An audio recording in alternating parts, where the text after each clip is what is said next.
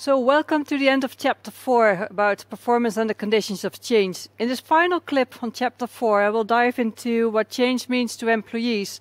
In particular, what change means to the careers of employees. So I'm going to talk about dynamic careers. After this clip, you will understand what dynamic careers are. So in order to end there, I will start with defining careers and what career success means. I'm going to introduce you to the theory of sponsored versus contested careers. I'm going to talk a little bit about protean careers, about employability, and I'll end with flexicurity. So the question about who is responsible for making sure that employees are also benefiting from dynamic capabilities. So what are careers? Careers are literally patterns of work in subsequent or parallel jobs, sometimes interrupted by periods of non-employment in the time between labor market entry and retirement. So all the time from your first job, from your first side job until you stop working altogether, this is all the entire career that every person literally who is allowed to work goes through. Why do we want to talk about careers in a chapter which is about the business case for human resource management? So literally from the organization's perspective, if you remember. Well, careers are in fact important to individuals because if you have a good job, you'll probably have a good income, and you have you can support your family. You could do the things you like. But careers are also indicative of society as a whole. So the more people who have a good career, the more wealth there is in society as a whole, the better the performance of organizations, because employees with good careers are generally better educated and there are low unemployment costs. So careers are typically a domain which is obvious beneficial to employees, but there's also a payoff for organizations as well as societies. The career literature defines careers in different ways. You can define careers by looking at objective measures. So, for example, well, just take a look at the picture. Somebody who has a successful career is probably better able to buy a house like that than somebody who has a less successful career. But you can also look at careers from the perspective of what does it mean to you, so more subjective. So for these two ways to define career success, objective measures can include your educational level that you achieve, but also the income or how long you keep working in a healthy way. Objective career success is theorized in different ways, and what is interesting to know from the literature is that there seems to be a debate between, on the one hand, it's people with the best careers, they probably had some help, or people with the best careers, they are simply the best people. And the origins of that thinking, they can be traced back to Turner in the 1960s. So he posed himself the question, to what kind of students made it to good careers? Was it literally the students who had the best grades in high school, or were it the students with a network, so who could benefit from access to higher ranks in society? And he called this the theory of contested versus sponsored careers. And this is important for human resource management because it has implications for how we can make a larger proportion of employees more successful over their careers. The contested career perspective, so the idea that the most qualified and skilled people will win the best careers, that had been researched in a large meta-analysis by Nung and Feldman. And they found that, yes, indeed, so your level of education and also some personal skills, for example, the ability to use your networking skills, so interpersonal skills, being able to reach out to successful others, that really helped to win, so to speak, a successful career. So that is to the individual. Implication, make sure that more people have good education and make sure that they're trained in networking skills. That will help them forward. However, the sponsored career perspectives puts it differently. They say the responsibility for a successful career is not so much with the individual competences, so not the best employee or the best student, but the ones with the right connections. And they receive help from influential others. They will have the best careers. In the same meta-analysis, Jung and Feldman also found that there's access to career sponsorship, so having literally somebody who will help you find a nice opening to a nice organization, and having access to opportunities for training and development. These two things also contributed to better objective career outcomes. The access to career sponsorship and opportunities for training and development have HR implications. The sponsorship you can organize for people who are currently facing problems in making career process, offering mentorship, making sure that people are coached. And mentorship not just in the sense where you can do it, but in the sense where here's my network and please talk to this person. That is sponsorship. The opportunities for training and development, they are strikingly important in the context if you remember the flexible firm by Atkinson.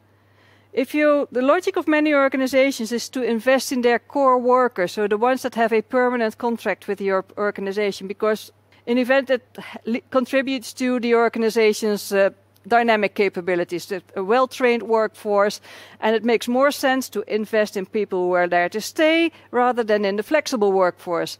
So what the risk is, what's happening from the flexible firm is that there will be two categories of workers. One category who is invested by the company, so they have opportunities for training and development, and the group that is worse off. They are in the flexible rank of the organization, and they are just, repeating the same job over and over again and not being trained of it. So not only don't they have a career advantage in the next step, but also their knowledge may lose its value when new developments come along.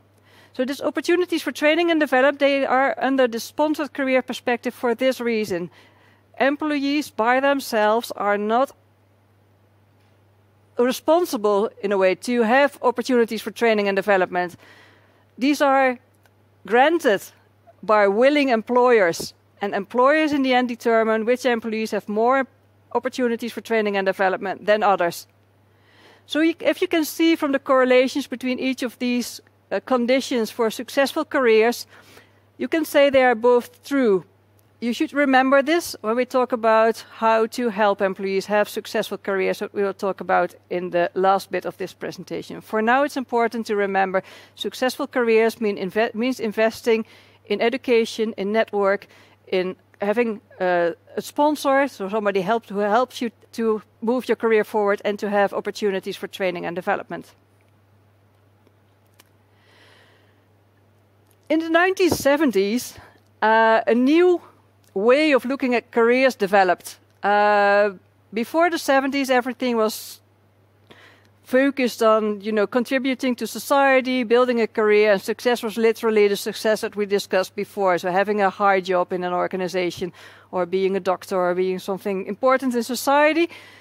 In the Protean career movement, initiated by Tony Hall, was saying, well, maybe not all employees want to have a successful career. Maybe success is something that is in the eyes of the beholder. You can happily have a career and do nothing for a while and be perfectly okay with that. So there was a changed mindset about to what extent objective career success was really important to employees. Because work is just one of the things you do in your life. You also have friends, you have personal development, meaningfulness. So to what extent is career actually important?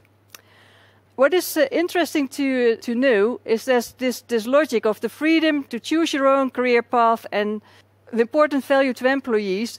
It has consequences for employers as well. So employers thinking about attracting employees to their organizations, they might remember that employees also value different things than a big salary and the prospects on career steps. In a figure, the Protean career can be different from a traditional career. A traditional career is kind of linear. You start somewhere in the bottom of the organization, for example, as a nurse. You move on to as a team leader, and you end your career before retirement as the manager. However, in a Protean career, you can have multiple different, sometimes overlapping career trajectories. So you may start off as a nurse, but then decide to do a sidestep and become a teacher, maybe in a school, and then move on, maybe at some point to do something or do not something with your previous expectation. And then after you had that experience, you may think, oh, maybe it's time for me to share my knowledge as a consultant about care in general. So a Protean career has progress, but it has hiccups, and it's much more the choice of an individual rather than the choice of an organization or opportunities offered by an organization. There's a much larger do-it-yourself in a Protean career. This brings me to the concept of employability. So no matter if you look at objective career success or subjective career success, the being able to find employment and to keep employment as long as you like it, this is a quality that is essential for employees to have in order to, basically to have a living and to have a career at all. This employability has become more and more important since organizations have become more flexible. Before the entire flexibility of organizations was introduced, it was common just to have your entire career in one organization. Nowadays, that's it's more the exception than the standard to work in your entire career in one organization. Rather, there are times where you probably have to look for another job outside the organization. Those moments, it matters to what extent you are employable or not. Employability is a combination of a couple of dimensions. First, it is about the radius, which is the range of jobs and tasks that you can perform. So you can imagine the larger your employability radius, the more jobs you could apply for once the organization don't need you any longer, or once you yourself decide that it's time for something new, or once the organization reorganizes and you want to find a new position within the organization. Employability competencies, those are the resources that help individuals to broaden their employability radius. So all the skills, but also your network and your networking skills that help you to develop yourself and to enlarge your employability radius. And these two things are not the sole responsibility of a single worker. They are helped and hindered by things happening in their environment. And this is illustrated in the following figure. So research by Tyson in 1998, they did a big literature review and they found a lot of factors that related to employability of workers. So the opportunity to move from the current employability to future employability, that all starts with the employability radius. However, the movement from the current employment to a future employment, there are also all kinds of conditions that facilitate the transition. For example, are your skills mobile from one organization to the other? Or, for example, if you have support by somebody or not. Furthermore, you can contribute to extend your employability radius and, so to speak, your competencies to move forward by broadening the conditions, so your personal networking skills and the help from the company. So here you see the theory by Turner coming back into this model. There's on the one hand the employability competences, which are skills that employees can train on, doing education, the networking skills trainings, and there is support by others. So there is making sure that employees get help moving from one position to another. This means that employability is a joint responsibility between employees, their employers, and also by society. Because the complicating factor in this entire model is the flexible firm. The flexible firm makes it difficult for organizations to invest in all their employees there's a scarcity of means, there's not enough money maybe to train all employees, flexible workers are the least of the concern to organizations that really have this flexible ring. And they are therefore becoming less employable, which has consequences for both the future workforce, because they are not trained and not attractive new workers, but they also might lead into unemployment at some point, which is not good for society as a whole. So this poses the important question, who is responsible to employee employability? Employee employability is kind of the fundamental condition that is needed for organization to be able to have dynamic capabilities, because it assumes that there are always enough employees who can contribute to the flexible ranks of the organization and to the knowledge of the organization. But it is also responsible for employees, because if their employees are not employable, they will end up in unemployment eventually. So this question about who is responsible, employees or employers or both, and how, this is an important societal question. And the last theory that I will introduce you with in this knowledge clip is the theory of flexicurity, which is introduced by Tom Wildhagen in the 2000-somethings. What this theory does is to make a connection between the needs of employers. Employers want flexible firms, and the needs of employees to continuously invest in their knowledge and skills in order to be employable in the long term. And he came to the conclusion that, in fact, it's an illusion to expect from employers that a single employer will always train all their employees, because they have this uncertainty if other employers will do the same thing, and if you will do a lot and then you are training for your competitor in a way, so that there's a resistance on the side of the employers to full-heartedly invest in the development of all the workers. Employees, on the other hand, they may feel insecurity, particularly for income, so to invest in their own training, and they may not have the funds to do so. So according to Tom Wildhagen, this is not a either or, but an and kind of question. In the end, it's a labor market design question. If the society or the employers or whatever, if a country decides that the flexible firm is there to stay, then as a whole, there should be policies that support the employment of that supports the flexibility of the organizations on the one hand, and on the other hand supports stability and security of income on the side of the employees. Excuse me. So what is needed are laws that force employers to spend some of their budget in the training fund. So if all employers do that, then it's no longer the responsibility of a single employer to be responsible for training. And this fund is accessible by employees who can use it to invest in their own skills and development. And for example, laws for employees that make employees who are in between jobs, give them help to make a transition from one job to the other.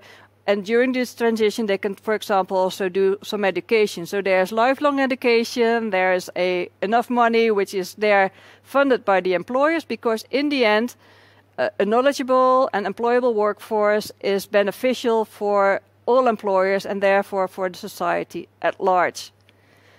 So in this clip, I moved from careers to what employees like to being employable to the societal level even, in a way to make sure that the entire society is showing this dynamic capability and to be productive and healthy and wealthy. So wrapping up, now you know at the end of chapter 4 that careers can be successful according to objective and subjective standards. that objective career success is partly related to individual quality, so contested, and partly to getting some help, sponsored. That Protean careers put individual interests and well-being central. That employees have to invest in their skills and networks in order to be employable. And that flexicurity, or flexicurity theory, argues that employability is the shared responsibility of employers, employees, and the government. That's it for chapter 4. The next one will be on chapter 5, War for Talent.